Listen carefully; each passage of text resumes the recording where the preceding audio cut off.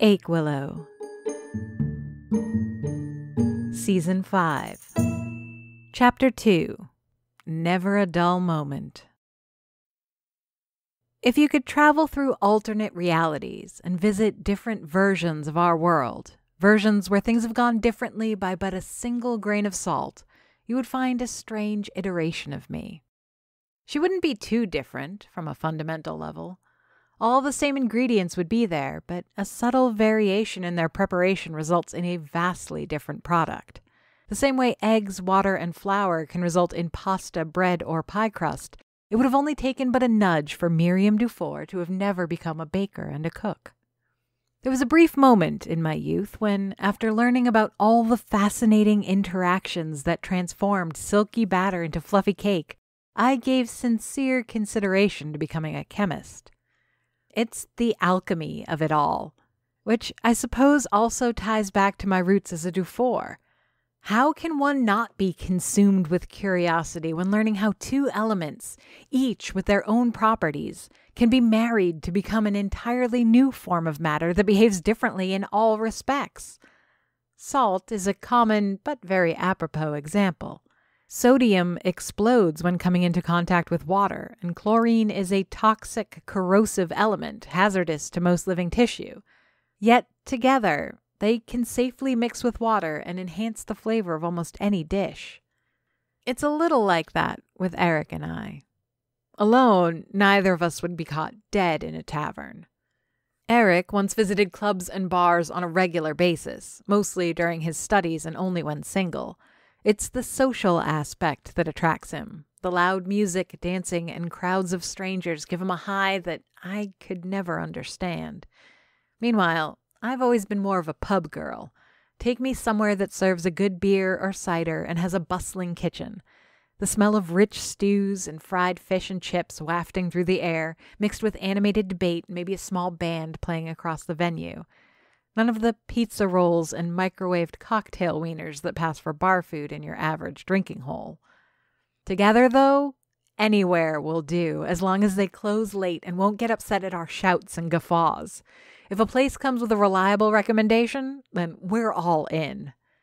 Normally, I would have rather gone to the Lady Godiva. They have good food and a cocktail menu as long as the list of ingredients in a traditional mole. However, it's also a place rich with distressing memories, not to mention that it's far too clean for our purposes. Which is how we ended up at La Cachette à Louis. Not only does it have the benefit of being on the Quebec side of the border, where Annabelle can legally drink, but she also knows the owner and can guide us through their suspiciously long list of bourbons and scotches. It's the kind of place only locals bother going to, and where they look at you funny if you order water. Louis has 2 televisions above the bar, one still an old-style CRT, and they either show the news or a hockey game. If someone asks, they'll flip the channel to football, but not without protest, and never during NHL playoff season. We drank and talked and laughed, Annabelle guiding our flight towards increasingly aggressive liquors. Where we started with whiskeys, I'm not certain we didn't end up sipping turpentine. Eric regaled us with a tale of his graduation party exploits. It sounds like the inane garbage I'd expect a frat boy to recount, but from my brother, and while a little tipsy, every game of beer pong sounds like an epic jousting match. Every victory of his another honor to the name Dufour. In turn, he comforted me as I recounted my ill-fated romance with Agnes. It felt like a confession repeated one too many times, but also with a more therapeutic angle. Telling Eric, an outsider to Ache Willow, someone with only passing knowledge of the true nature of this place, was like breaking a taboo. There were tears, terrible fries, laughs, and too much spirits.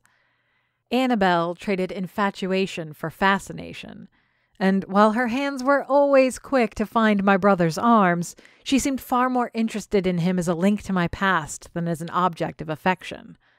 I'm proud to say that none of us stumbled out of Louis, each walking far straighter than logic and biology should have allowed. Eric is massive and can hold his alcohol, and though he matched us glass for glass, he never exceeded our intake.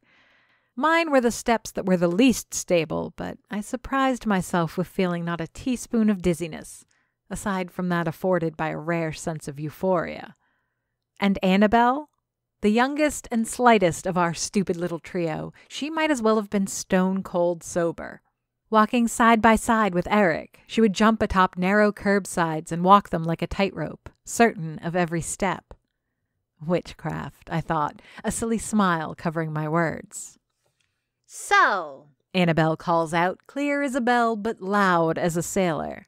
Tell me, good sir, now that you've gotten to know me, what does this Dante of yours have that I don't? My hands find the bottom of my pockets and I stifle the shiver. Every inch of my skin feels flush, and the early spring night feels chilly upon my arms and neck. Still, I'm warmed at seeing these two precious people getting along so well. My brother raises a hand so Annabelle can steady her walk before offering a reply. Well, apart from the obvious, he has the most luxurious beard this side of the Saint Laurence. His shoulders put mine to shame, and he's a great workout partner. We studied architecture together, so we've always got a lot to talk about. Hairy chest you could brush with a rake. Drives a convertible.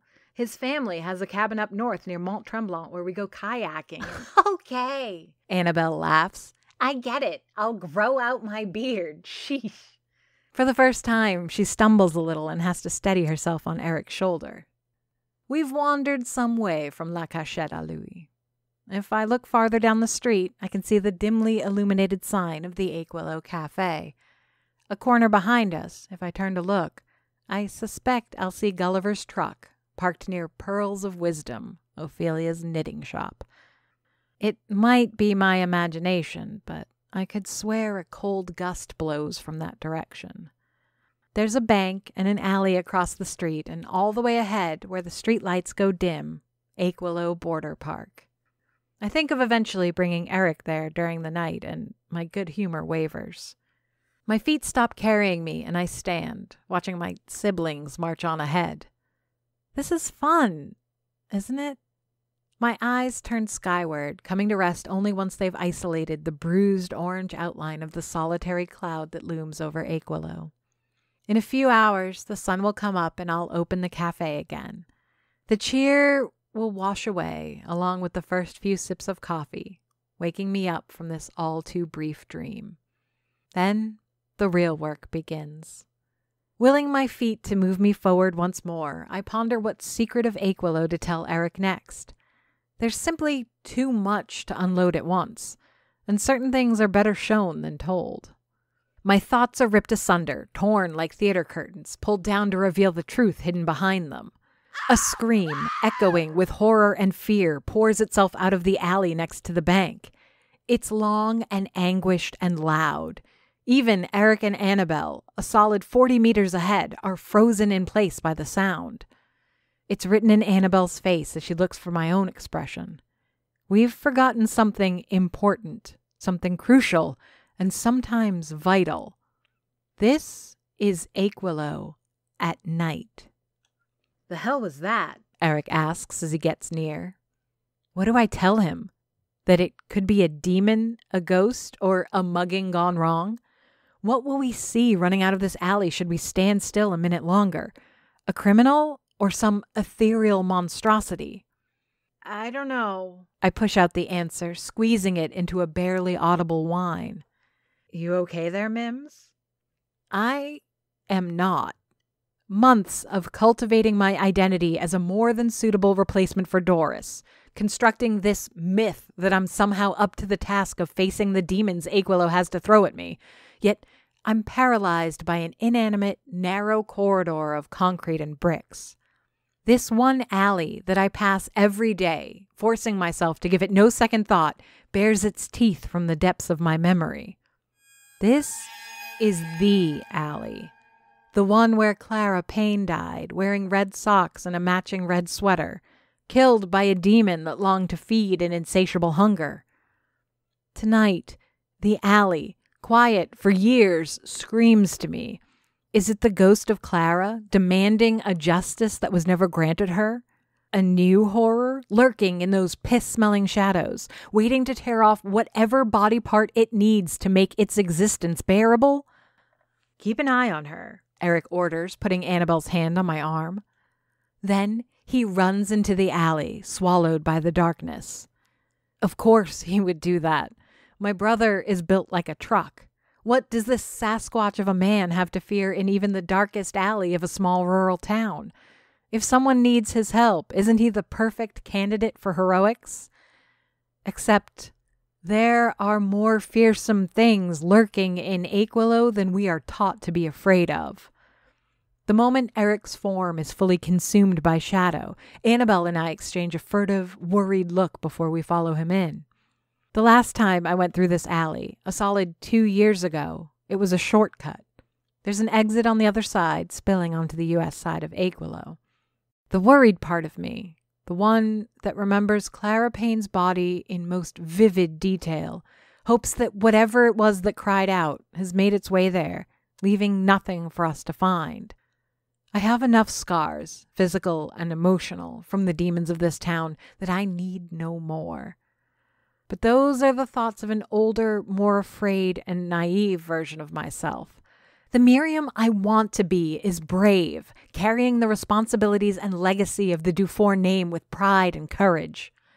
The alley follows the rough outline of an S, twisting in 2 places with the garbage and recycling bins of local businesses nestled in the middle. A stray thought for those responsible to the empty bin sneaks in between images of whatever demon or ghost we're likely to encounter. Eric wanted proof of my claims of supernatural events in Aquilo, and I'm afraid tonight might be when he gets it. My eyes still struggle to adjust to the lack of light when we arrive at the second twist in the alley. Lack of sight lets the fragrance of decaying garbage dominate my sense of smell and tear up my eyes. Yet, it's more welcoming and safe than the pungent aroma of blood and the telltale stench of voided bowels. There will be no dead bodies to find tonight. My confidence in the matter is as amusing as it is disquieting. Perhaps it's the ghost of Clara Payne we'll meet instead, bound by trauma to the place of her death, her sudden demise tethering her spirit to this lonely alley. My success at giving rest to the departed is mixed, but it remains a familiar challenge, one that I'm almost eager to take on. For Clara, for me, and for my still raw ego on the matter. Are you okay, ma'am? No demons, no monsters, and no apparitions wait for us next to the bins. Weak light paints impressionistic outlines of 2 figures, one clearly Eric's and the other of a shaking, hunched figure holding what seems like a short length of rope. It took Puffin! A shrill, desperate voice answers. Odessa Ellison. She drinks steamed milk with an assortment of 3 cookies. She always sits next to the window in the cafe so she can keep an eye on her corgi, Puffin. Short and impatient, Miss Ellison isn't my most endearing customer, but I have a soft spot for how she'll hold up her 3 cookies to the window and let Puffin choose which he wants. Odessa will then eat the other 2, drink her milk, and leave with her delighted dog. But now, Puffin is gone. The leash harnessing the goofy little dog severed only a foot from Odessa's hand. He's gone, she insists. Some monster took my Puffin. I stand alone against the beast. A short night has passed since the sobering encounter with Odessa. The intoxication of drink and the joy completely flush from my system, leaving behind only the dread of that terrible alley and Odessa's words. Some monster. Anywhere else, I would assume the act of man behind the abduction of her cherished Puffin. In Aquilo, the list of potential suspects broadens to impossible lengths. At this moment, however, I'm confronted with a monster of my own. Hissing and angry, I once again face down the copper and brass abomination that serves as my coffee machine. I could, and some would argue should, replace the damn thing with something more modern.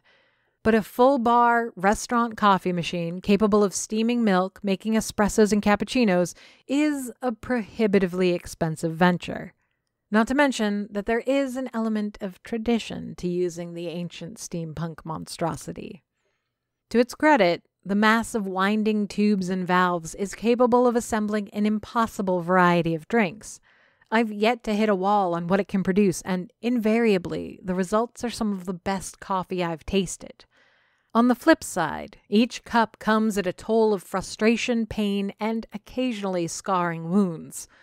The machine extracts payments in blood by spitting out jets of scalding steam and demanding unreasonable effort whenever pressed into service. What if, Eric says, leaning over the counter as he watches me work. And hear me out, what if you're doing it wrong? My eyes target him like those of a mother bear on a potential threat to her cub. Except, instead of my young, the fragile creature I'm keeping safe is my ego. And instead of claws and teeth, I use the well-honed edge of a disapproving glare. Would you like to have a go at it? I threaten. There are only a handful of patrons littering the dining room, and no one at my counter besides Eric.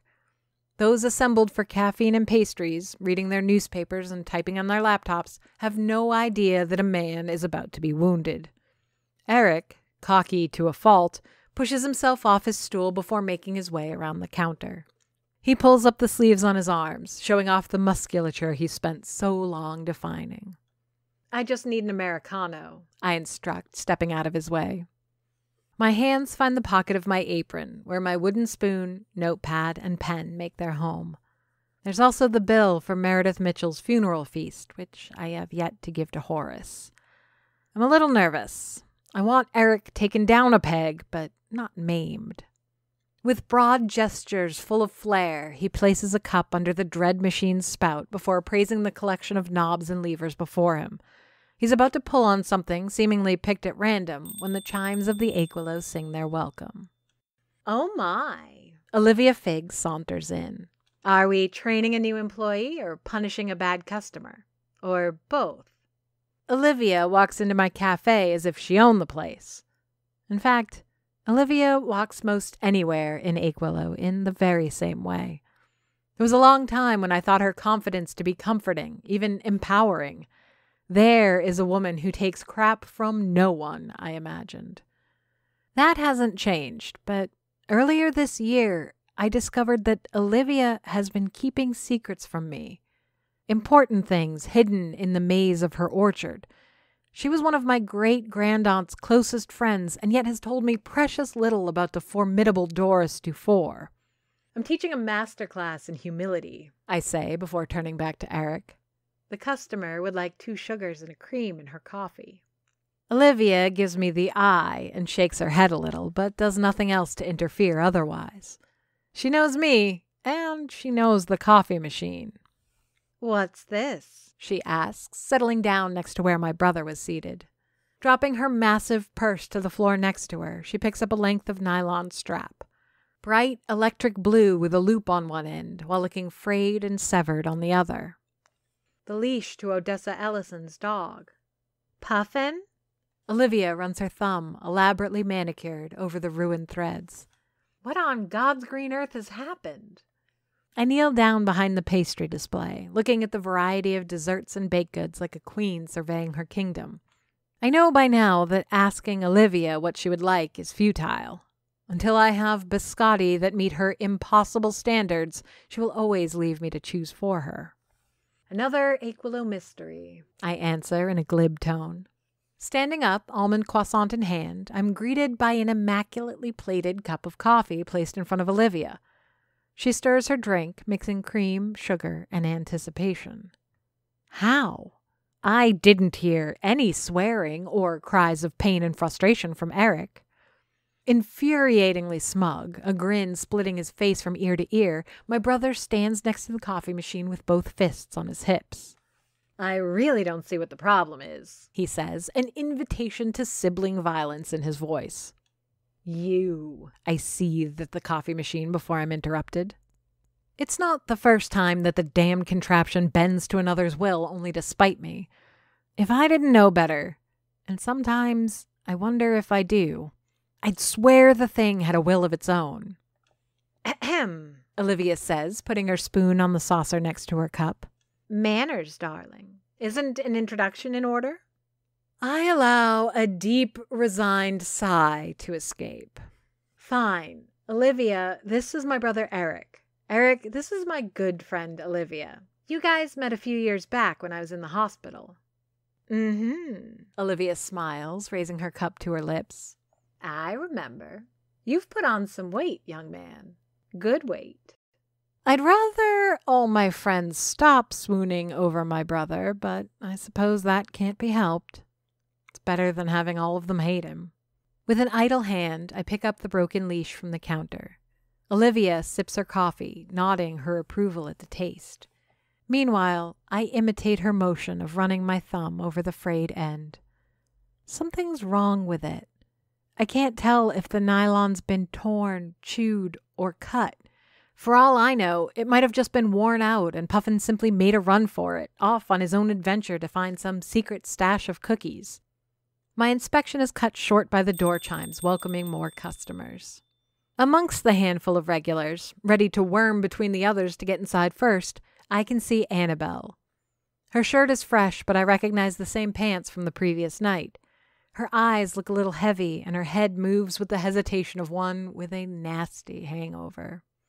You look like someone pulled you out of a clogged drain, Eric says, manning the coffee machine once more.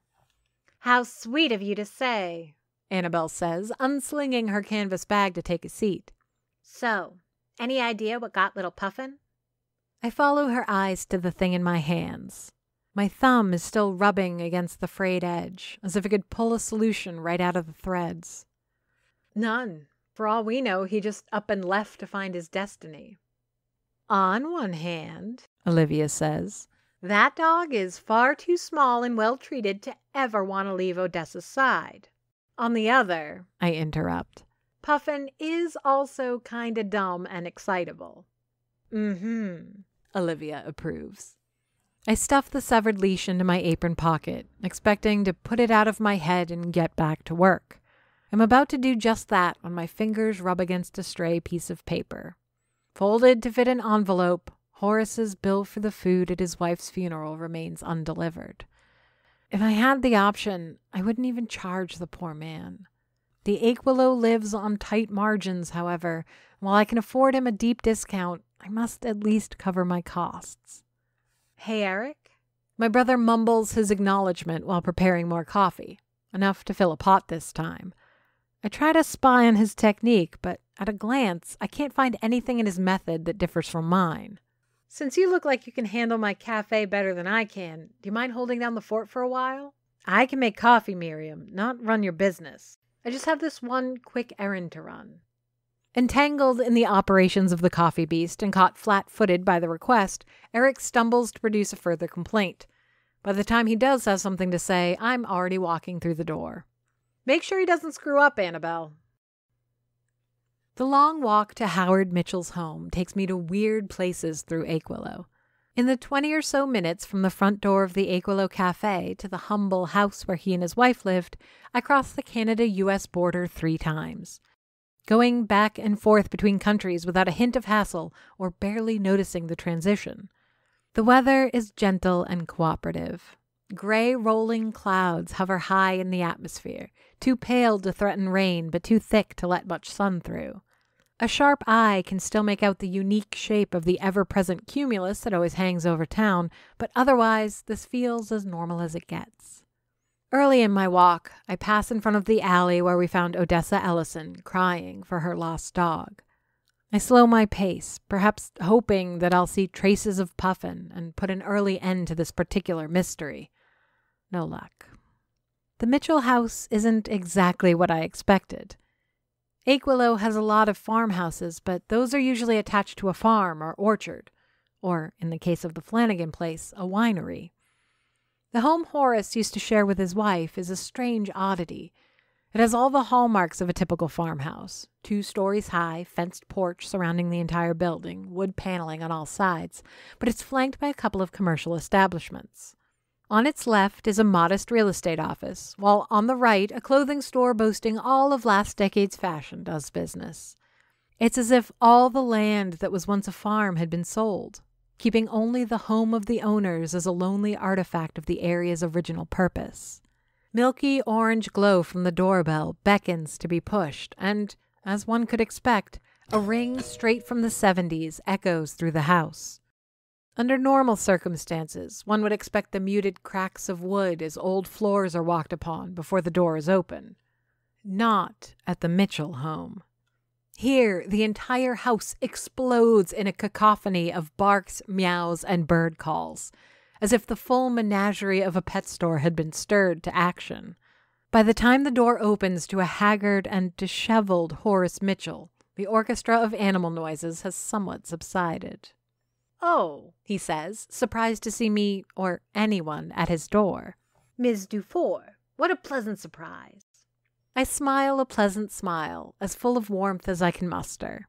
Looking at his watery eyes and seeing the minute tilt of his head, I'm reminded of how he compared me to Philomène Dufour. It's tempting to ask for an explanation, but the red cornea and humid streaks on his wrinkled cheeks tell me now's not the time. "Good morning, Mr. Mitchell. I hope I'm not bothering you?" "Not at all." He steps aside and opens the door wide. "Please, come in. I was just about to call you anyway." The house is dimly lit, relying on the graying sky streaming through small windows for illumination. There's a complex aroma to the home.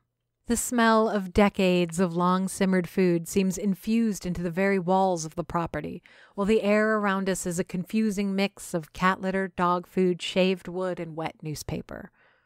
Before the door closes behind me, a veritable pack of dogs surrounds me. They're small dogs, 2 teckles, a shockingly quiet chihuahua, a pug, and a corgi. That last one reminds me of Puffin, but he's smaller with a more pointed snout and darker fur. All of the dogs are lovingly groomed. "I'm sorry," Horace says, doing his very best to keep the excited pack under control. "They don't get many visitors. I should start walking them again more frequently." "It's fine. I just wanted to drop off my bill and check up on you while I was here. Everything going okay?" He smiles and nods, lying with his entire face. This is me at my most Doris, mothering my customers and members of the community. I learned how from watching Olivia, but the why seems like an expected aspect of owning the Aquilo Cafe. It's not something I ever thought I would fall into, let alone be good at. But that's something else that connects back to cooking. You can't really make a good meal if you don't put in some care, can you? "It's a good thing you came," he says, shuffling further into his home. "You forgot this." I follow, drinking in the details of the place. There's something reminiscent of the apartment I inherited from my great-grandaunt. Walls crowded with photos, the chronicles of those who lived here. Where Doris's memory lane is paved with images of the town's history through her eyes, the Mitchell house is a gallery for Horace and Meredith's relationship with their endless menagerie. Dogs of more breeds than I can count, cats uniformly aloof but in an impossible array of color and fur lengths, and snails and hamsters. So many snails and hamsters. It's almost unsettling. "Here you go." Horace hands me my chafing dish. I had returned the rented one, but had completely forgotten about my own. I must have left it at the reception hall. "Oh." I take the dish from him, tearing myself from a photo of Horace and his wife holding about a half-dozen hamsters each while smiling at the camera. "Thanks. Would you like to see them?" I don't. Nothing against hamsters, or snails for that matter. But there's something uncomfortable and oppressive about standing in this dark house, surrounded by this poor man's aura of misery. But how can I refuse? For the first time, while talking about his hamsters, I can see some twinkle of joy in Horace's eyes. "Sure, but I have to leave right after." If I could have answered with a sprinkling more hindsight, I would have likely chosen to take a rain check on this one.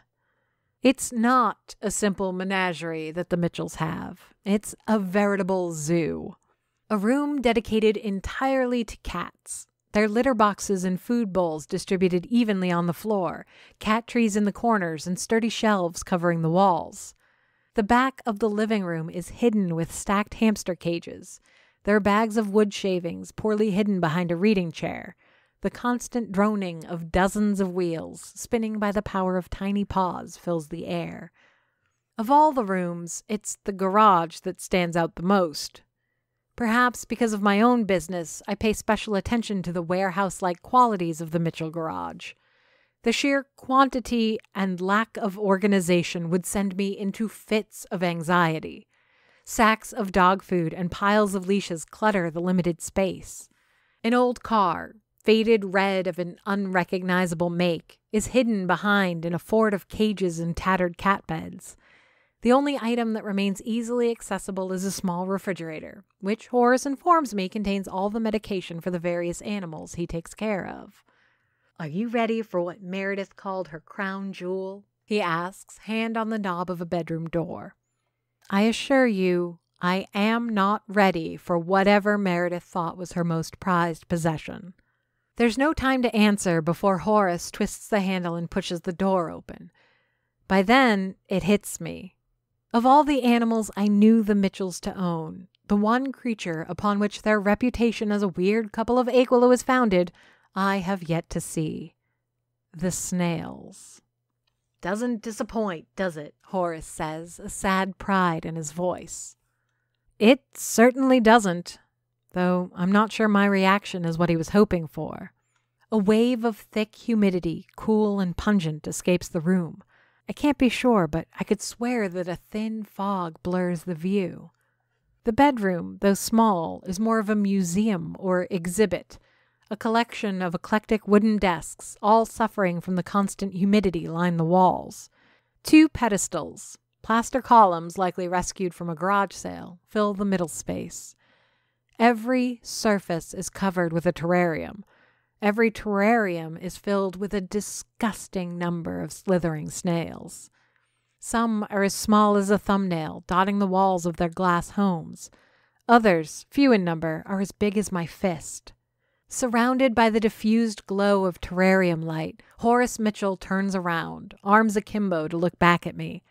Thick eyebrows arched and lids blinking away tears, he stands amid his wife's prized possession. "Aren't they beautiful?" Aquilo is written by J.F. Dubow and narrated and produced by me, Amy Frost. If you enjoyed this podcast and would like to hear more, please rate and review us on Apple Podcasts or your preferred podcast platform. Want to support the show? Buy us a coffee. Go to ko-fi.com/Aquilo to donate. Aquilo has a Patreon. Visit patreon.com/Aquilo for details. Follow us on Facebook, Twitter, and Instagram under the username Aquilo.